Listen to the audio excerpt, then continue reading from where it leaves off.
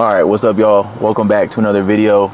It's Saturday. This is my secondary squat, my secondary deadlift day. Obviously the adductor's been giving me a lot of issues, especially on squat. So me and Joey talked. We decided to call the audible. We're gonna be hitting like a heel elevated goblet squat, something that's just really quad dominant, a ton of knee travel, and then obviously less hips and less adductors. So we don't really want to like aggravate it at all today. This is my last heavy week of training coming up, like my last real week of training. Yeah, so we just want that adductor to be feeling as good as possible coming into this week. I want to be able to push my deadlift a little bit. And last week, in the last couple weeks, I've literally only been doing 2 reds on barbell squat. So it's not like I'm doing a ton of work anyways. I might be able to get a little bit more working on the quads with this goblet squat. Might push it to like 12 reps and just get like a nice pump in the quads. So that's kind of the idea coming into today. Again, want to get some work in and don't want to feel any pain or fatigue in this adductor like going into Monday's squat session. So after that, I'm going to hit sumo. I got like some really light pause squats or pause deadlifts. Again though, if I'm feeling it on that, I might just either switch to conventional or like an RDL, or I might just call it all together and just skip them because I don't want to aggravate this adductor any further. And then for the warm-up, I know I showed you all my warm-up and I was doing like the adductor machine. But I think I'm just going to get off of that completely, and I'm just going to do the Cossack squats and I'm going to do the Copenhagen planks because both of those seem to help a lot before my deadlift day.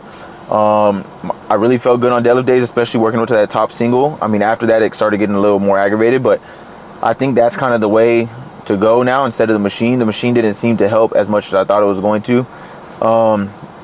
So yeah, that's what we got today. That's the goal of today's session. I'm gonna eat this little muffin real quick, get about 70 more carbs in. I think it's 70, let me see. 60 more carbs in on top of like the 110 or 120 I've already had. And then we're gonna get this session in. See you on inside.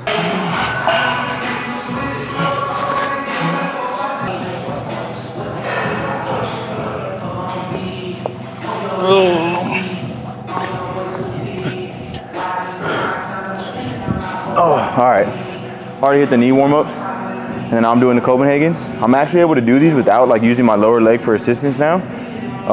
So that's good. I feel like it's improving a little bit. It's actually helping.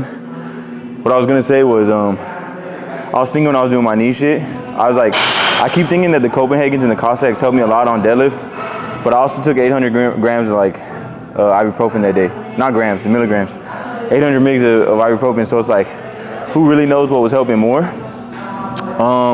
But yeah, it's feeling good right now. I'm gonna hit the Cossacks, and then I guess we'll see today if it's the exercises or the ibuprofen, because I didn't take anything today. So I'm gonna hit one more of these. Hopefully no assistance again. Let's see.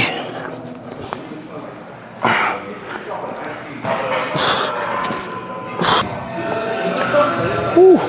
I wasn't able to do that with no assistance just like 3 or 4 days ago. So seems like it's improving a little bit.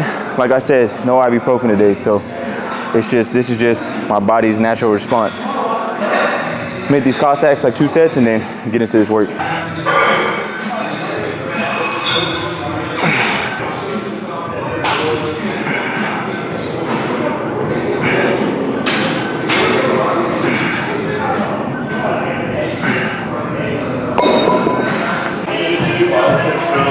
All right, y'all, hitting these goblet squats.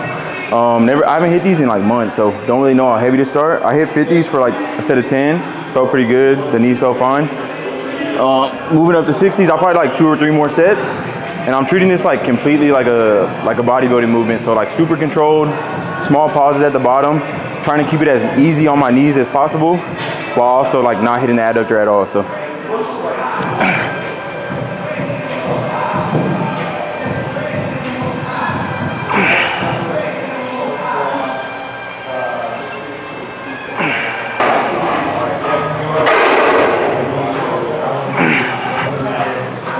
Worked all the way up to 80s.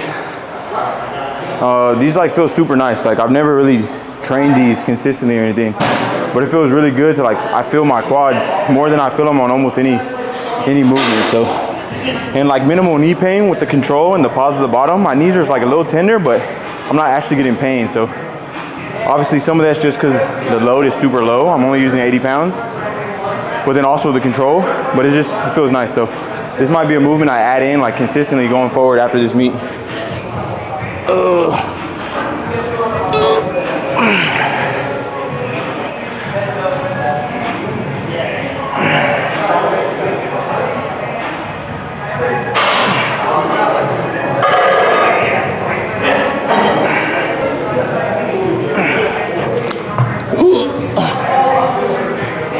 right, y'all, gonna start warming up for deads. Feels like that's like, after doing those goblets, it feels like that's the first time I've actually trained my fucking quads. Like with my knee problems, it's like, it's always a struggle to hit my quads without like being in pain. And that's like the best like quad hit movement I've ever hit. This feels like I did some new shit there. Like as if I invented some new shit, but it's like a basic ass goblet squat. But yeah, quads feeling good. The adductor, didn't feel the adductor at all. Right, that was the goal. A lot of knee flexion, a lot of knee travel, and then a lot less hips. So accomplished the goal there, and then hoping I feel better on these deads. All right, y'all, worked up to 3 reds. I'm not really feeling the adductor at all. Maybe like a 1 out of 10 on like 2 reds. We're gonna see, this is either gonna be like the last build-up set, and I'll just do all of them here, or we'll maybe work up to 4 reds. That's gonna be like the max though today.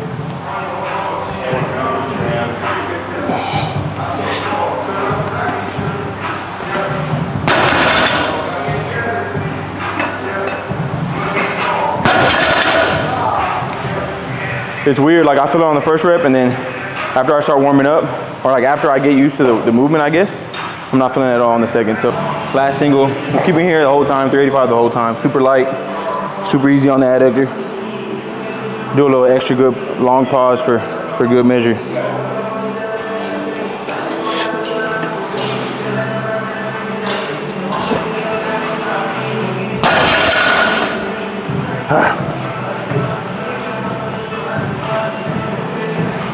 All right, last movement of the day, 4x10 on hamstring curls.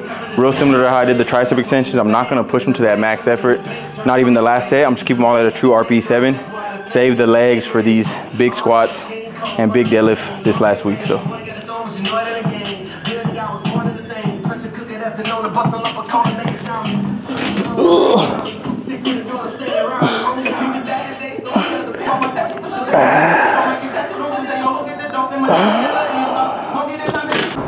All right, what's up, y'all?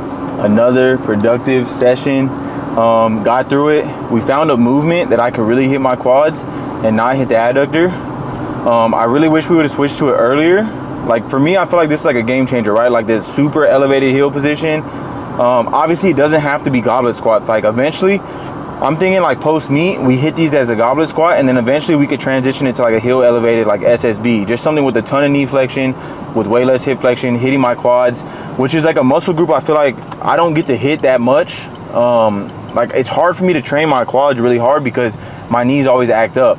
But if I could get through that full range of motion like that, even with the pause, and just treat it more like strictly like a bodybuilding movement, not really worry about the weight I'm pushing, then I feel like that could be like a game changer, like really good movement for me. Obviously, like I said, it doesn't have to be goblet squat. It could be anything that's like ultra high heel with the load kind of more in front of me, like an SSB.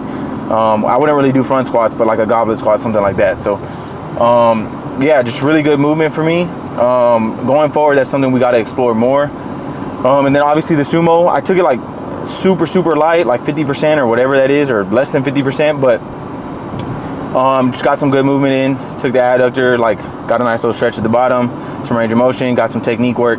Yeah, so productive day. I feel really good. I feel confident coming into this next week that my adductor is not going to hurt like it did squatting last week. And that's really what the goal has been, right? So this kind of just goes to show, like, it would have been so easy, and like I know this is Worlds, so like I'm super invested, but like it would be really easy, like when I'm feeling like I've been feeling the last, like, because this adductor shit's been going on for like 6 weeks. It's not like it just started. And it would be really easy for me to just like pull out because I'm not healthy, you know what I mean? And just be like, and I feel like a lot of people would take this route, like it's easy to just be like, all right, I don't think I'm gonna perform up to my best, and so like I don't really want to put myself out there like for people to see, because I don't know, like some people might think they might get embarrassed, or like I don't know. I just feel like it's an easy call to make, but I feel like this prep should show y'all, like every prep's not gonna be the best.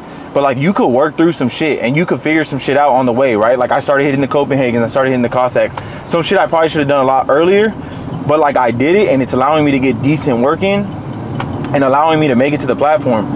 And like once you get to the platform, you never fucking know, especially like if you've been training as long as me and like you have like a really big base of strength build up.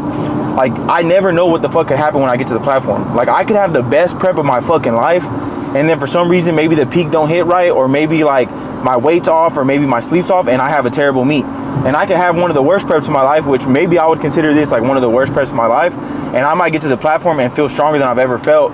And maybe like my technique's super dialed in that day, and maybe my sleep was perfect, and maybe all my rehydration is on point, and I have the best meet of my life. So it's like, I don't know. I just feel like if you're going through this like me, like do not give up, and do not fucking stop trying to find a way to work through it.